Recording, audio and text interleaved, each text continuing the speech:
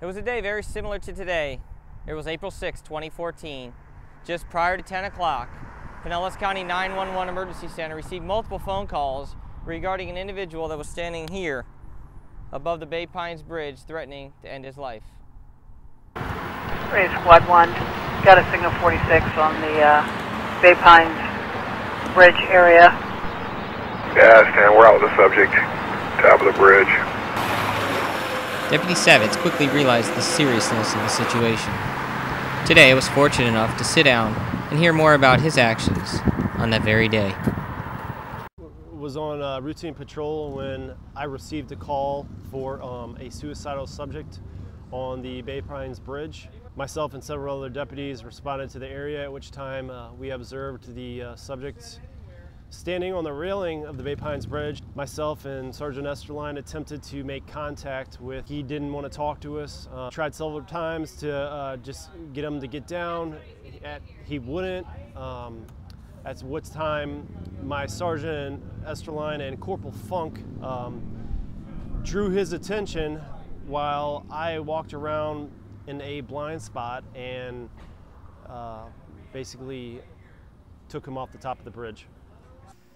Deputy Savetz was honored today by the Heartstrings for Heroes Foundation in the 2014 Patriot Ride held at Kerr's Wing House in Largo, Florida. I caught up with Wade Sabern, president of Heartstrings for Heroes Foundation, to discuss with him a little bit about why Deputy Savetz was chosen for today's honor. My name is Wade Sabern. I'm the president of Heartstrings for Heroes. Our organization basically provides music therapy to injured servicemen and women who have risked so much for our country. The people that stand out are people like Troy Savetz. He's an ex-Marine and he's a deputy, and he pulled a guy off a bridge from committing suicide. And when I heard that story, I was really intrigued. But at the same time, when I got to talking with Troy, he's more than that. He's a guy that mentors people that he arrests. He doesn't just arrest them and throw them in jail. He actually tries to better their lives, and they've actually phoned him back weeks later or months later and thanked him for taking the time to, speak with them. So it's guys like him that stand out above the rest, doing such good things in the community. So those are the type of people that we look for. Basically, as far as the height, I'd say roughly 45, 50 feet. It was low tide, so there was an oyster bed that was actually sticking up out of the water. Maybe a couple inches of water, if that there. Based on my experience, I believe that if he would have jumped, he would have died and or been severely handicapped. That's why I did what I did. Was in the United States Marine Corps for 4 years, was with 4th Angle Co. over in West Palm Beach. Sheriff's Office in 2012. Before that, I was a police officer in St. Louis, Missouri for roughly 9 years. Being in the military, you have to make quick decisions and you have to act on them. Crisis Intervention Training, CIT, I went through the course. The Sheriff's Office is a big believer in the CIT training. You're able to pick up on indicators of the person and make your decision based on them.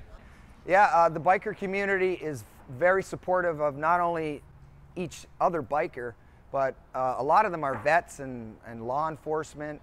And when something's going on to do with veterans or an officer or law enforcement, we all pool together. I ride too. I'm at the events. The community, this is a community organization because we all come together and we all honor each other. And that's what this whole area is famous for. When he was in the ambulance, I was thanked for doing what I did. On the way to the hospital, I was able to talk to him and just kind of set his mind at ease and, make him realize that there's more to life than just trying to end your life. Just working with people every day, no call is ever the same. It's always going to be different. You can never prepare yourself for what you're going to do the next day. You can just try. It was an honor for me to spend some time with both Deputy Savetz and the Heartstrings for Heroes Foundation. Deputy, we thank you for all of your service and dedication to all of the residents here in Pinellas County. Stephen Hirschfield reporting for IONTB.com.